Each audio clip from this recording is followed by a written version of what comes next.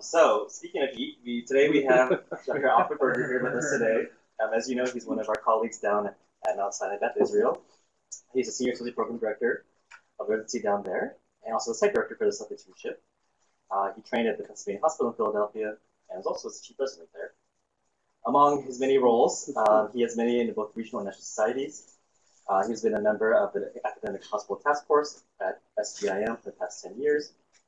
He is also faculty for the annual meeting pre-course in QI at SGIM. And in SHM, he is the chair of the Digital Learning Committee and a member of the Education Committee, as well as secretary for the local NYC chapter. As if that's not enough, he's also busy currently pursuing his master's in healthcare delivery. And so a lot on his plate right now.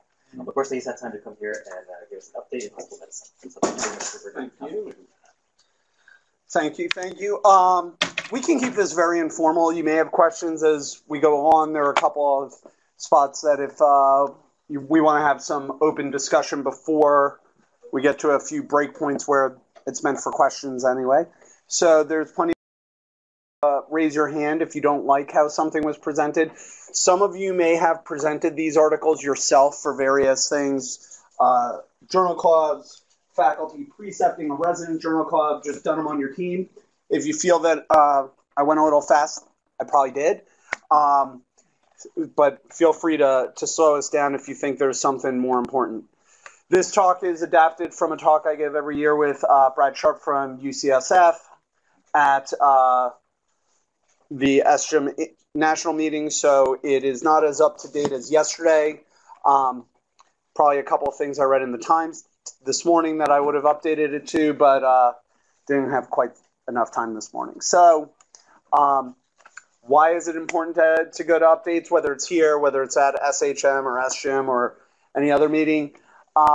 So we all like to think there's lots of time. We all get annals or some other journal in our mail, JHM. We're going to read it all. But then there are the other conflicts, Got to relax on Monday nights, watch The Big Bang Theory.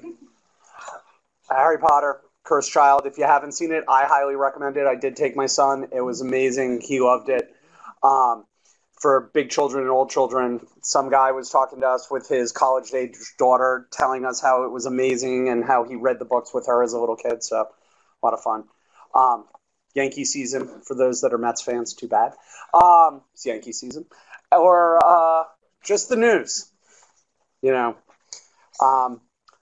I'll stay out of that, but it can occupy a lot of your time. And then family, friends, whatever sort of relationship you want to take this to be. A lot of conflict in life. So we're going to go over things from March 2017 to March 2018. That was sort of the scope of this literature search, as I said, sort of originally given at the national meeting. I think they're all still very valid. None of them have really gone out of date, and they're important articles. The process, there's a CME collaborative review of journals, including, what journals are reviewing as important things. Independent analysis by the Consortium on Article Quality. These are some of the people involved, as well as Brad Sharp, who was my co-presenter, but he doesn't get thanked on this slide. Articles are based on three main criteria. Will it change your practice in teaching, modify your practice or teaching, or just confirm your practice or teaching? So these are very clinical articles, things that we think are interesting and something to make you think. Again, there's going to be a lot of them. We're going to go quick, so I hope not to use the word student t-test, meta-regression, Mantel-Hansel, statistical method in any form. We're going to focus on breadth, not depth. As I said, some of you may know some of these articles a little better. We're going to keep them kind of quick. We're going to do major reviews and short takes. It's going to be case-based, multiple choice questions to promote retention. Why do we do it this way? So as you can see, this is Evan House's forgetting curve. By the time I'm done, you'll already have forgotten half of what I said. An hour, luckily it slows down like any of these curves. And at an hour, you're still remembering a little less than half. By tomorrow, a third. And if you remember a quarter of this in a week, You're doing pretty good. No kind of conflicts of interest. If you want the slides, happy to share the slides. So we'll start off first case. You're the attending hearing about a holdover admission from night foot. She describes an 83-year-old woman with a history of COPD who presented with 2 days of shortness of breath and then an acute syncopal episode. She describes mild shortness of breath and cough and then syncopizes when walking to the bathroom at home. On exam, tachycardic, hypoxic. She had diffuse wheezing, was alert and oriented. Her white blood cell count was normal, and her chest x-ray was clear. Nightfoot states she thinks this is an acute COPD exacerbation and describes her plan for antibiotics, corticosteroids, and bronchodilators. She then says she just got a page to the ABG. I don't know if you guys still do ABGs here. We're all about VBGs. I have my own. We could go into a whole literature review on that, but they did an ABG. It was 7.33, 5282 on room air. She asks you, in the setting of COPD exacerbation, do you think we should use BiPAP, given that blood gas? How do you respond to her question about the use of BiPAP in this setting? A, I wouldn't usually use it when the pH is, we usually use it when the pH is lower. B, we could try, but there isn't great evidence it will help in this setting. Sure, let's try it. D, I was thinking we could just discharge her and have her follow up in her cardiac clinic. Who votes A? None. B? C? A few for C. D? You guys don't have that here? We're opening one right on 14th Street. You can refer them tomorrow. Or E, you throw it back, trying to get the 1 minute model. Do you think we should start BiPAP? Do you concur? So what is the benefit of non-invasive positive pressure ventilation over usual care in COPD exacerbations? So Cochrane did a nice meta-analysis, randomized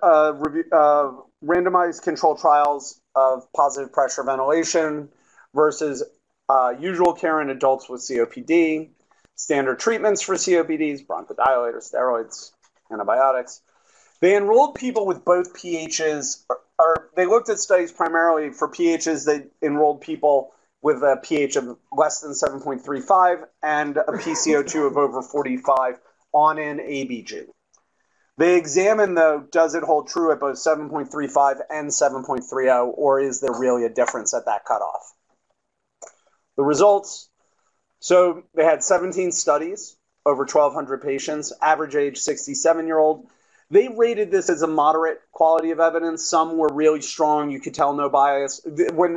For those not familiar, Cochrane sort of reviews everything. They have a nice red, yellow, green for levels of bias. Red if they think there was a lot of bias, and green if they think none. Moderate is where a lot of things fall when you do these meta-analysis because there's always some bias in some study. So they rated it as moderate quality. Outcomes. Of course, what we all want to know. So, mortality. Wow. That's, quite something there. Risk ratio 0.54. Confidence intervals, don't even come close to 1. So, in mortality, less than 10% of the people are going to die, whereas usual care, 18% were dying. Our in-hospital rate on our service, does that include ICU patients?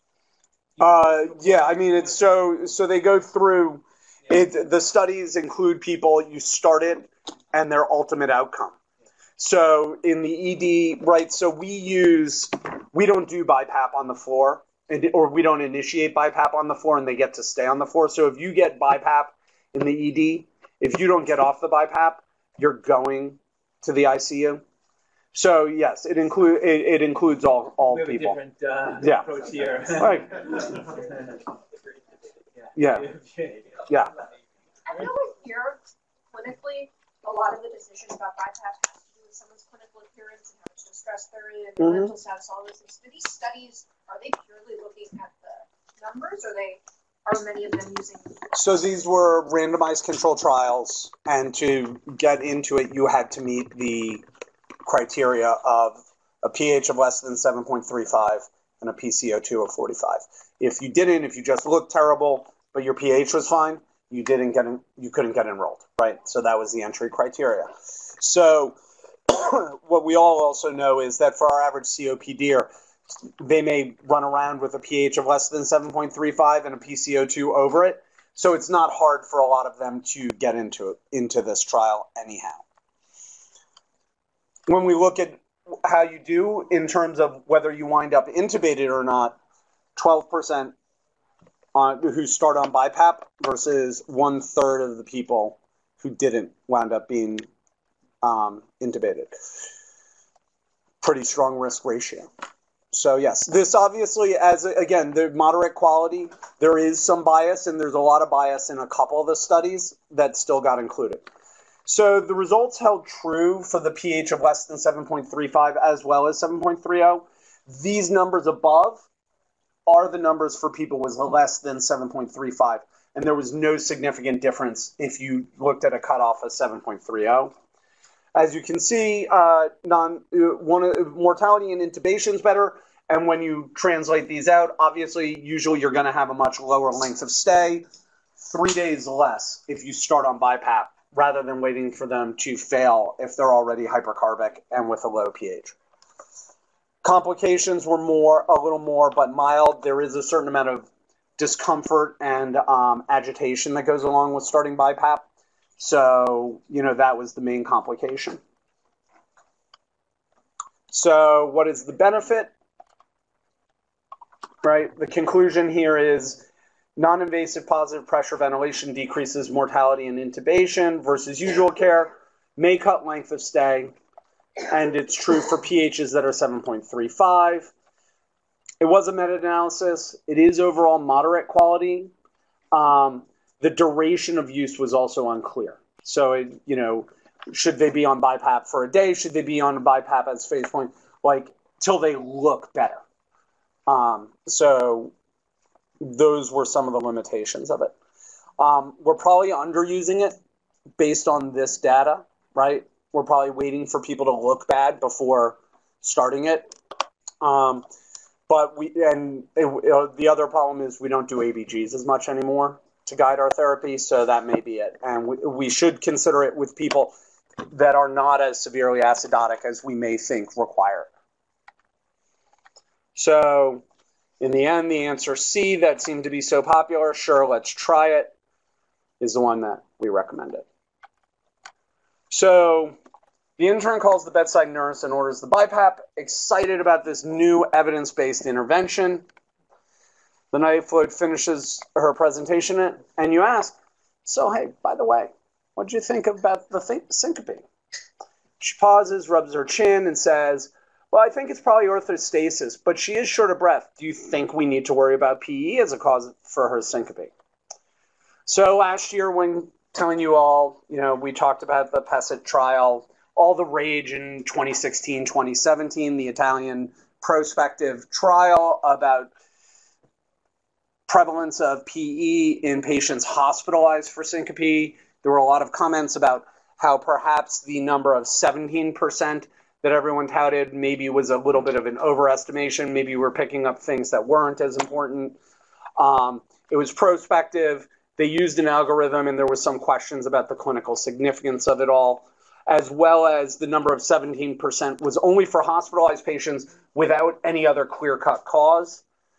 So a very small fraction of our people, but seemed to get a lot more play. Based on this, you had a lot of people who wanted to go out and disprove it. So there was a JAMA Internal Medicine retrospective trial, or retrospective in emergency medicine. They did a meta-analysis of prevalence of pulmonary embolism in patients presenting with syncope. And then there was another retrospective study looking at people with the incidence of acute PE following a syncopal event who weren't on anticoagulation, a retrospective cohort study where they looked at 3 years, from a Medicare database. Did people actually develop a PE 90 days and 3 years? The other meta-analysis was from 4 countries and looked at really just the following 90 days. Did somebody present with a PE or a VTE in that time frame? So overall, these 3 studies all came to the same conclusion, that the prevalence of PE in setting of syncope is probably closer to 1 to 2% in all takers. They pointed out a lot of the flaws with the prior study. I think, though, that while people are making a big deal of this, one of the things that in the prior study they did acknowledge was that if you included all the people that weren't included this in their statistical analysis, all the people who were discharged or had a clear other cause for syncope, they really did report only about 3% of people that come to an ED with syncope might have a PE. So I don't know if it's as far as the authors of these 3 articles wanted to make it seem. In the end, they all still say, if you can't come up with a good cause, maybe you could consider it. These were all retrospective. They may have been missing PEs that were never diagnosed. And if you didn't clinically suspect PE when somebody came to the ED, it's pretty hard to say whether or not they had it if you didn't try and diagnose it. So I think that we probably will see another large trial prospectively looking at this, but the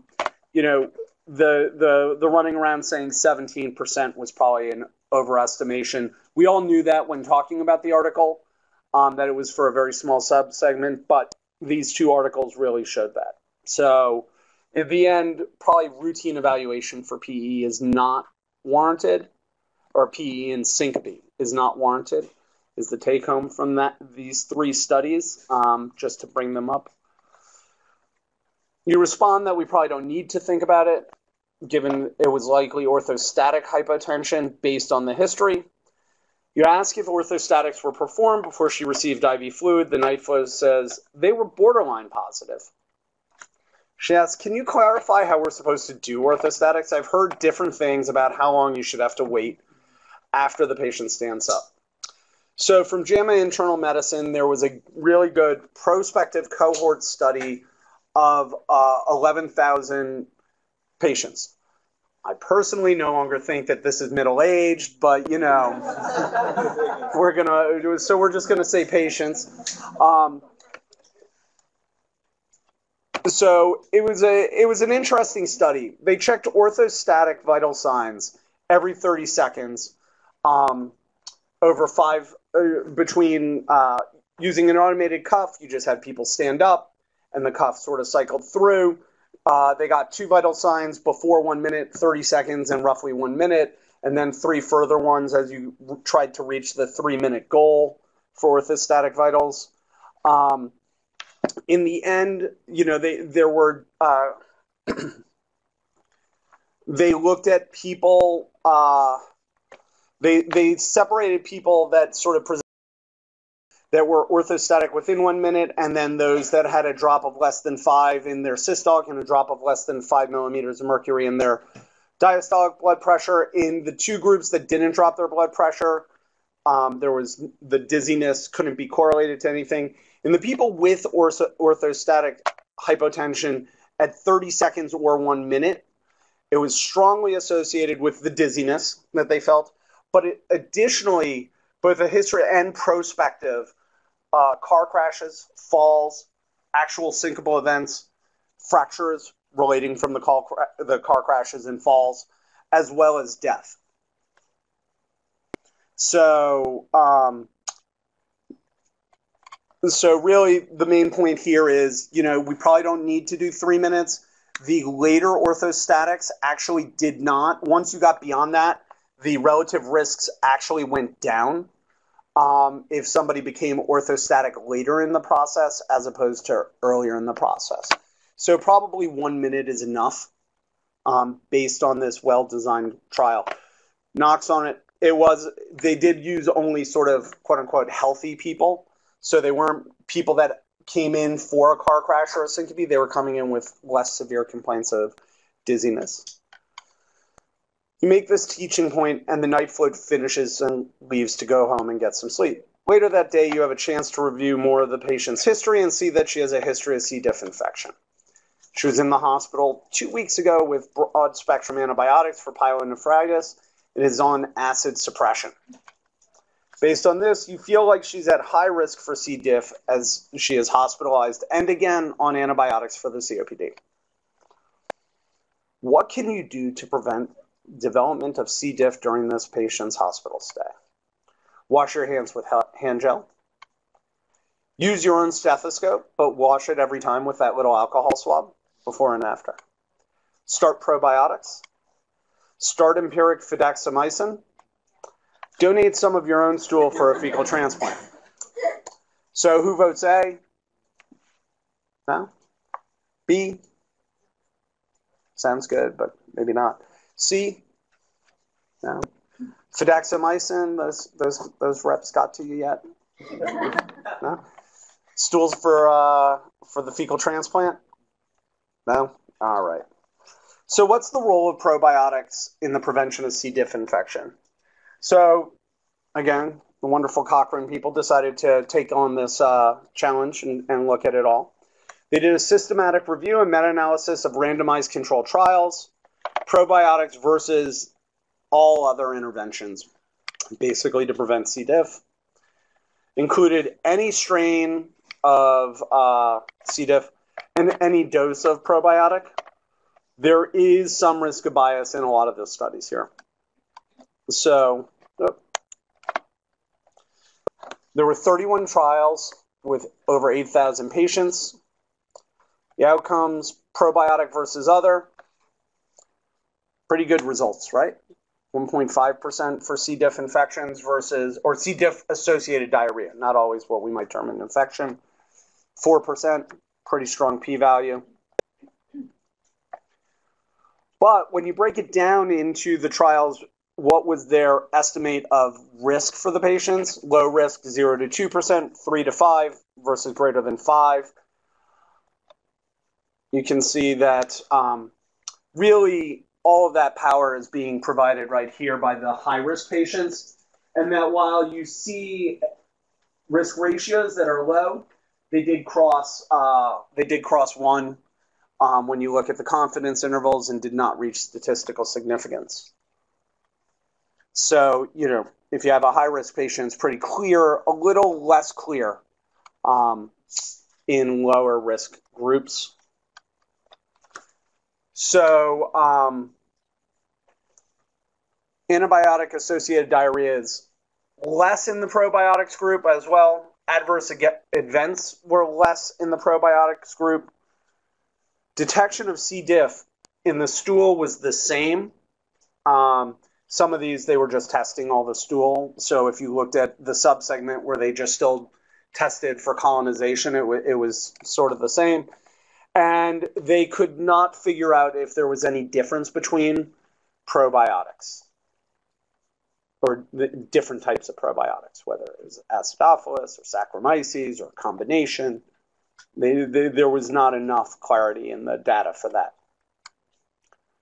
So the conclusion, probiotics probably prevent C. diff. The main benefits really in your highest risk patients based on their different characteristics and the calculations of risk based on the different studies.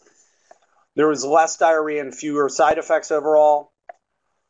There was some risk of bias based on these trials. If you've ever delved into the sort of probiotics and C. diff, they're not always as adherent to blinding in these other issues.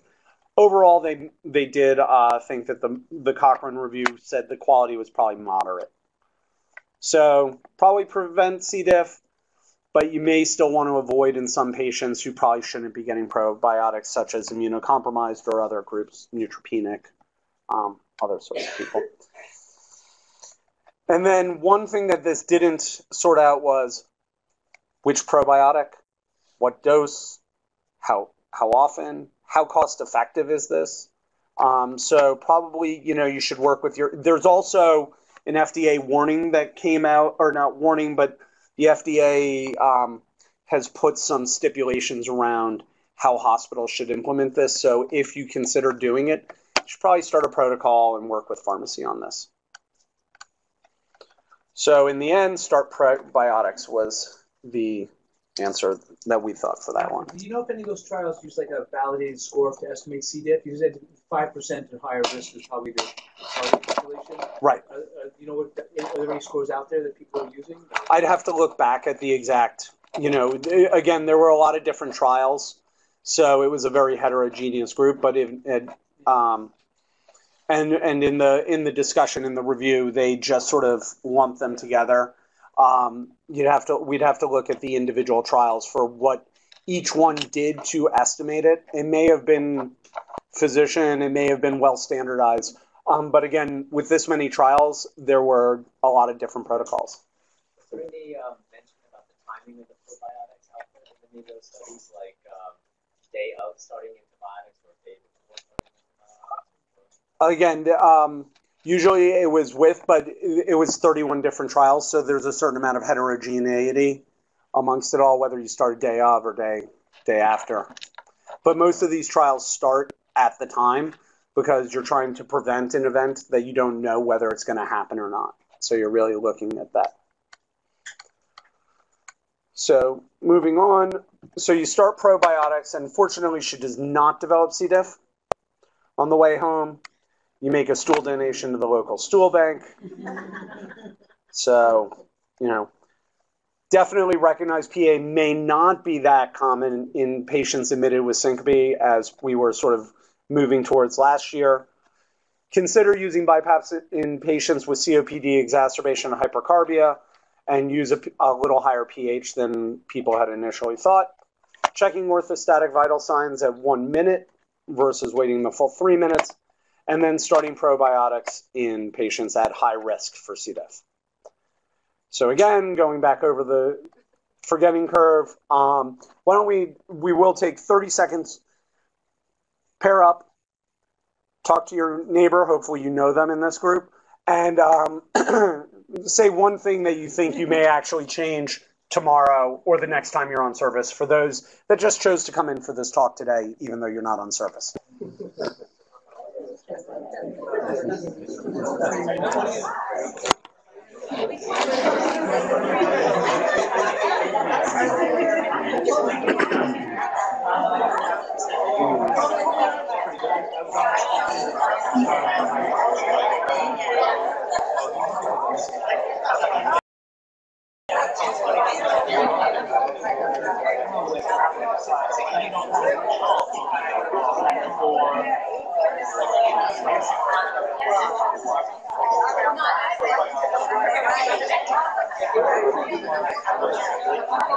All righty. If I can get everybody to come back. So I'm glad you all met somebody. Hopefully you met somebody you don't talk to as often, but you're probably sitting next to somebody you already talk to frequently. So we'll move on for the sake of time, because we still have a lot of great studies to get to.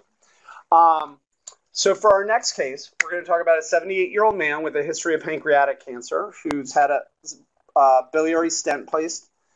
Now comes in with fever and right upper quadrant pain. He has severe sepsis based on his vitals and labs, and you're worried about a biliary source. In the ED, you order cultures, IV fluids, antibiotics, all that good stuff. The ED nurse asks you, hey, are you going to give that vitamin C cocktail as well? You ask, what vitamin C cocktail is that? So this is a short take, just to go through it quickly. Interesting study published in Chest last summer. A retrospective before and after study, 94 patients with severe sepsis or septic shock. Half the patients, the after, the 37 got usual care. Then they decided to implement this other vitamin C cocktail of hydrocortisone, IV vitamin C, and IV thiamine. Looked at hospital mortality. Not surprisingly, these are septic patients going to an ICU at a tertiary care center that's pretty sick, or gets a pretty sick patient population. 40% of them died. Vitamin C cocktail, 8.5% died. SOFA scores decrease faster there was less need for renal replacement therapy for AKI in the patients who got the vitamin C cocktail, and there was a shorter duration of vasopressor use in that. So, real quick, it was a small study. The use of IV vitamin C and IV thiamine comes to some ideas about how they help with free radical scavenging.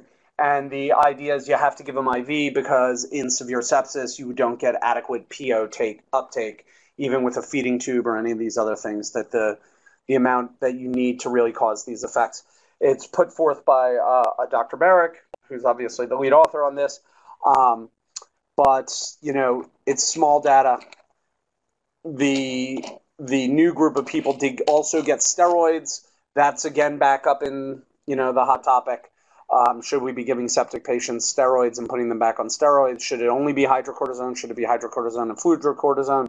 A lot of different reviews this past year of a couple of other articles in that area. So in the end, you decide to say, let's wait for more evidence.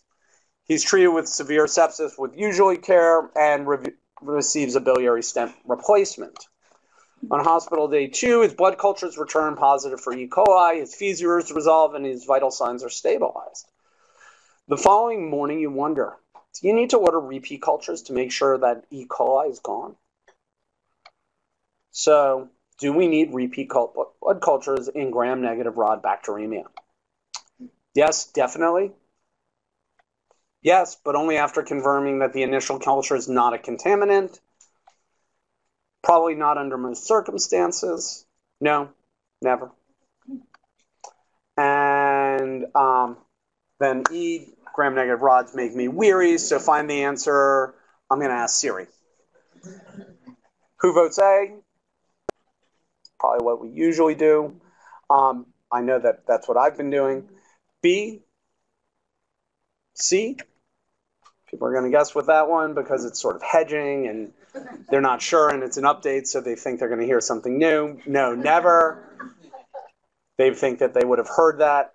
And asking Siri, my favorite. No?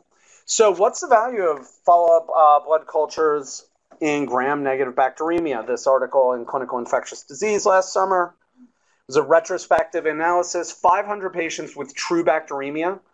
Examined this, so they did a chart review. They looked at follow-up blood cultures and predictors of persistent bacteremia.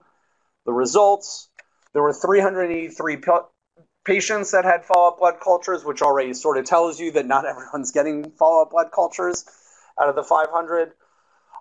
37% of the patients with bacteremia who got follow-up blood cultures had gram-negative bacteremia. So all patients, 14% of people had repeat blood cultures that were positive. All patients, gram-positives and gram-negatives. Gram-positive cocci, this includes all your staph, all your streps. Enterococci, if you're having problems with that as well. So that makes up a large percentage of that 14%. 1 out of 5 patients will have positive repeat cultures. But for gram-negative rods, only 5%, 6%, 8 out of 140 had it. The one predictive factor they could find was that, if you were having repeat fevers, that predicted that you were more likely to be positive on your repeat blood cultures. One of the drawbacks was that not all the follow-up blood cultures were done at fever spikes. A lot of them were done as surveillance or just to see if they were clearing. So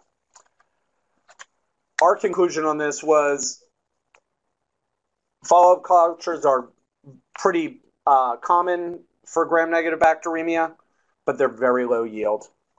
And fever at the time is more predictive, so maybe you want to wait for fevers and hold off if they don't have it. Comments, it was retrospective single center, and the indications for the initial as well as the follow-ups were a little unclear. So, again, in general, we're saying don't repeat the blood cultures. consider if persistent fever or a lack of source control, right? So that was one of the other great things. We knew where it was coming from and we fixed where it was coming from.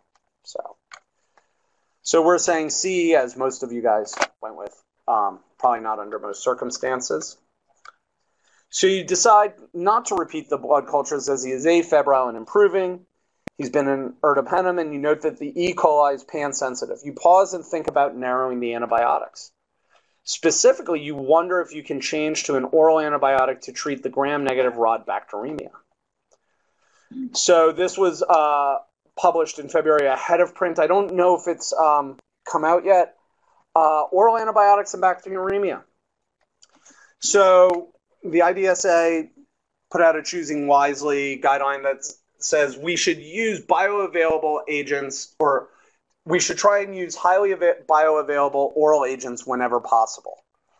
So this group went and they took a look. They found in their literature review that they only had enough for a narrative review. There was not enough data for a systematic or meta-analysis.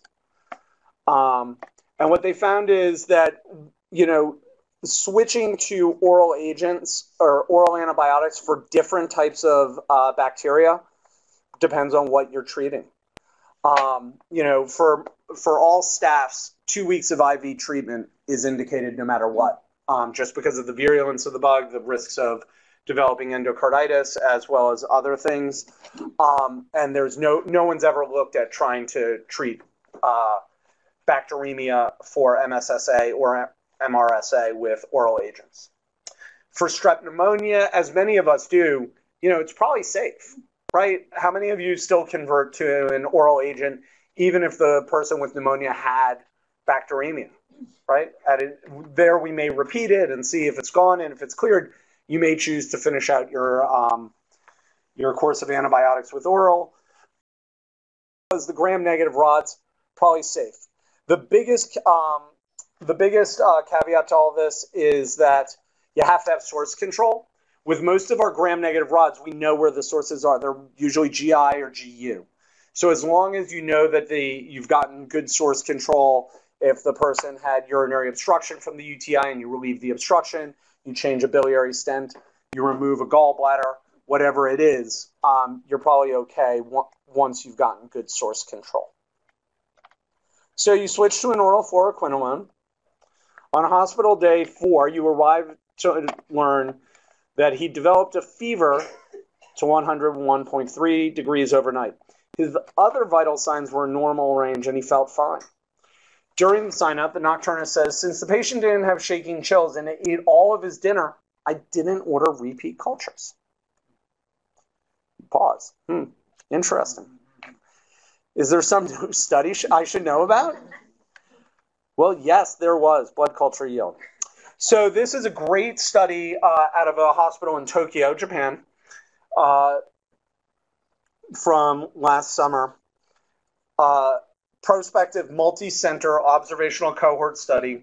Almost 2,000 patients who had blood cultures drawn for any reason were followed. What were they looked for? We looked at poor food consumption and shaking chills. For that group, the incidence of true bacteremia was almost half. In patients with normal food consumption, so to go back, I'm sorry, I thought that it was on here, but I may have removed that part. They looked at it at all the patients. Poor food consumption was defined by less than 80% of your tray in the meal prior to your fever spike. This was confirmed by 2 nurses who each independently verified using a checklist whether or not you did this. Yeah. So it was pretty labor intensive, and it was always the meal before. So this would have been dinner, right? You don't look, if you spike a fever at 6:30 and you eat all your breakfast, you still were looking at dinner to see whether it was predictive or not. How did you feel before? And shaking chills is shaking chills. So if you had both of those, the incidence was half.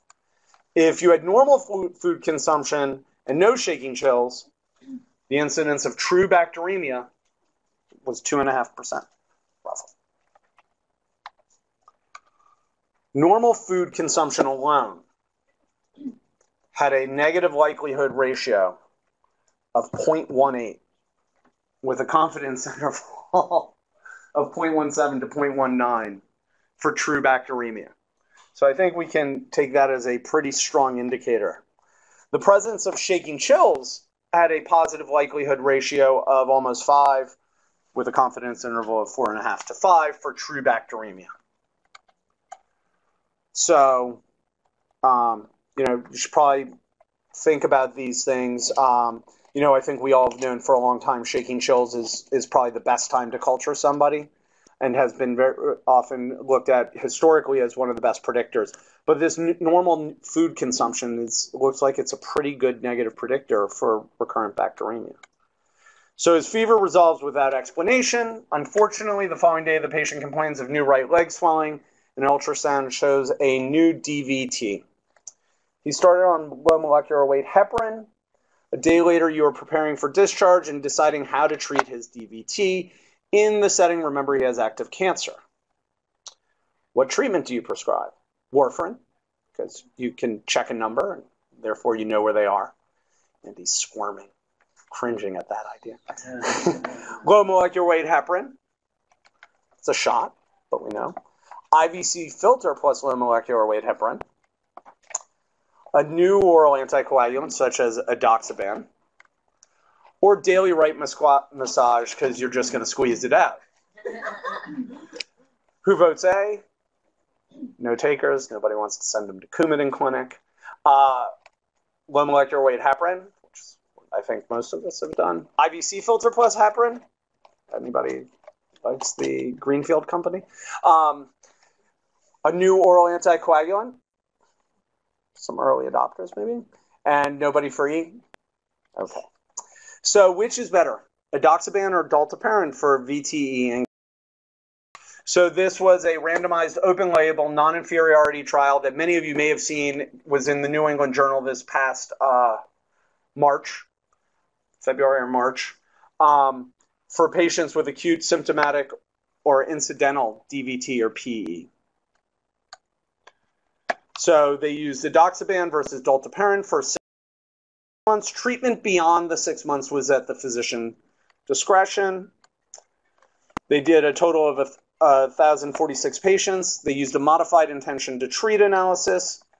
So when you looked at the outcomes, the major outcome of composite recurrent VTE or major GI bleed, they met their threshold. It was primarily a non-inferiority trial, so they met it with a pretty strong p-value. 67 versus 71 issues. Recurrent VTE, we see a lot less. This was a secondary outcome. This was measured primarily up to the 6-month mark, and a lot of the secondaries were beyond that, which becomes important when we talk about things such as the major GI bleeding secondary. You're wondering why is it's these numbers for all these recurrent VTE and major GI bleeding don't exactly add up because they were looking primarily a little farther out and did some censoring of it all. And then non-major GI bleeding, again, edoxaban had a lot more non-major GI bleeding. So there was a lot of, you can see there's an increase in non-fatal bleeding in edoxaban, but it was offset by the decrease in VTE. Edoxaban, and when we get to the conclusions, I'm going to get into why that was. Edoxaban was non-inferior to dalteparin. Edoxaban increased bleeding less than VTE, increased bleeding but had less VTE. It was a well-done randomized control trial. Before we start knocking it for being open-labeled, non-inferiority, not giving people sham shots, and all these other things, this was exactly the same type of trial that low molecular weight heparin used to supplant warfarin in the early 2000s, and actually the same medication, because despite the fact that we all use enoxaparin, it was actually dalteparin that was in that original trial. So The reason that a lot of those secondary outcomes of non-fatal GI bleeding really went up, as well as perhaps some of the reason that people had more VTE, particularly in the secondary outcomes for low molecular weight heparin, was people stayed on the edoxaban longer. Pretty much, if you looked at the average time that people took the dalteparin, it was like 6 months and a day. Whereas with the edoxaban, people went out 9, 12 months. So you saw a lot more of these other effects. When we did this one, actually, for our journal club, our anticoagulation expert called them nuisance bleeds, because they're preventing a potentially fatal event, but they're non-fatal in themselves. Yes.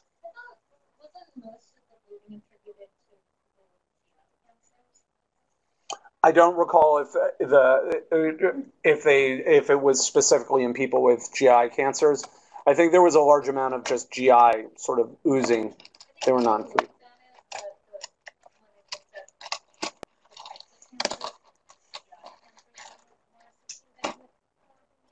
It may have been. I don't recall.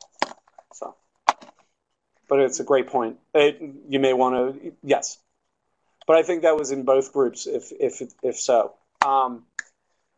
So the stance on all this, adopting it, I think is going to come down to who you're working with. You're going to find there are people that are going to be early adopters and not early adopters. I think that we have to work in conjunction with our oncology colleagues around this, because their voice is going to ring very loudly in the patient's ears.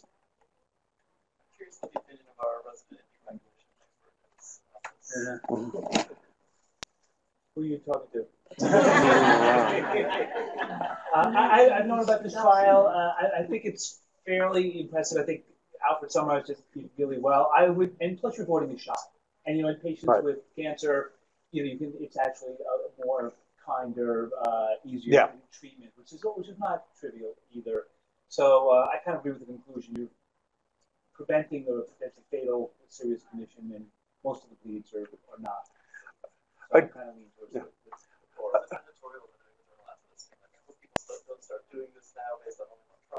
Well, except for it's not only one trial, because all the other companies have their own smaller trials, and the rivaroxaban people, my understanding, is presented at ASH or ASCO or one of them in December of last year. Their early results, edoxaban just beat them to the major publication.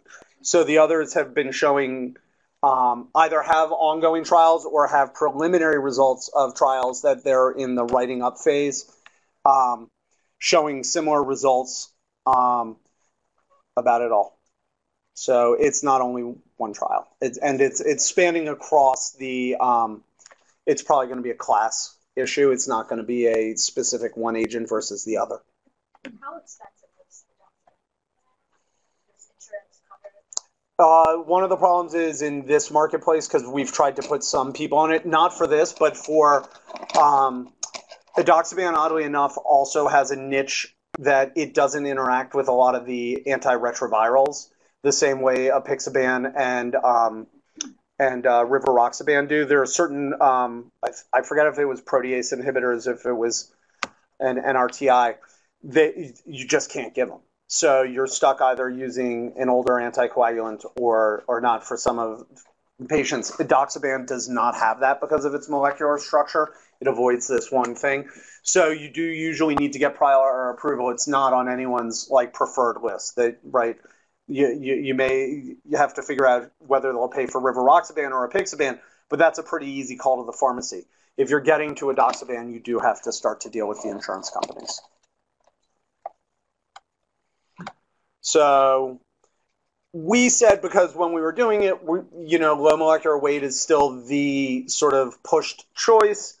The newer oral anticoagulants probably will supplant it in the next couple of years, but we'll see how quick people are to adopt this. I think as more and more trials come out across the board, we'll see more and more adoption of it, because, again, the results, the negative results can also be interpreted in that it was because people were taking their anticoagulant versus stopping at 6 months and a day. So you decide to go with a low molecular weight heparin, but realize if there are contraindications or insurance issues, you might be okay to do a NOAC. Discharge safely on his oral anticoagulant and treatment for his VTE. So consider the new vitamin C cocktail. Not routinely getting follow-up blood cultures for gram-negative bacteremia. Oral antibiotics could be used to treat gram-negative rod bacteremia. Deferring blood cultures if the patient is eating well and without rigors. And soon we may be switching how we treat VTE in cancer patients. Again, I will provide Andrew all the slides to send. So, right. We can get through the last case in a few. There just won't be any time for questions for those who can stay. So, a 66-year-old woman presented ED, fevers, chills, shortness of breath, severely hypoxic. Respiratory therapist placed her on 40 liters. I think this is probably the most important article for people to see about high-flow nasal cannula. The respiratory therapist asks, hey, do you know of any evidence supporting the use of high-flow nasal cannula compared with other methods of oxygen delivery? So real quick, a whole bunch of questions about high-flow versus others. Just for those who don't know what high flow is, it's heated, humidified oxygen delivered at rates of up to 60 liters a minute. Benefits patient comfort, mobilize secretions, decrease entrapment of room air, washout of dead space, PEEP, and it delivers 100% FiO2. Again, a meta-analysis and systematic review, 18 studies, almost 4,000 patients, hypoxic respiratory failure. There were randomized controlled trials, prospective and retrospective trials included, compared high-flow nasal cannula versus usual oxygen therapy or BiPAP. Goal was O2 sat of greater than 92%. Medical and surgical causes of respiratory failure were considered. No evidence of publication bias. Just to real quick get to it all. If you take a look against oxygen, it really prevents intubations. Against BiPAP, it crosses one. Looks like maybe it's a little better, but you can't be certain of that given the confidence intervals. And even ICU mortality against oxygen alone, it's not statistically significant. So reintubation on people that were intubated and then got high flow, it was much better than oxygen alone, but not better than positive pressure. And there was no data on patient comfort. So, real quick, there was a lot of statistical heterogeneity.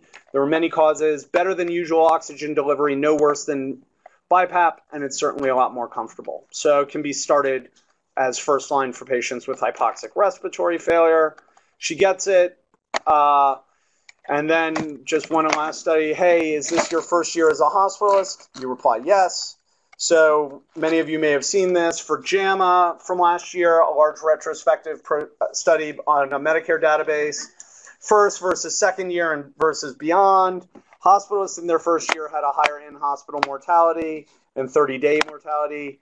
But there was no change after your second year. So for those of you that are second years, you're over the hump. No worries, you're as good as everybody else. Don't let Eric tell you differently. So you chuckle, walk slowly off to ask about current faculty development, which Andrew's still here to answer your questions about. So you go back, you need to finish. And this was a nice trial about giving empathic statements, prospective, qualitative, quantitative. They recorded empathic responses to negative emotions. And again, it showed that giving empathic statements makes people feel better and will improve your HCAP scores. So, this was a quick study on if people are using their smartphone on a surgical unit. For those of you doing co-management, send them home. So that's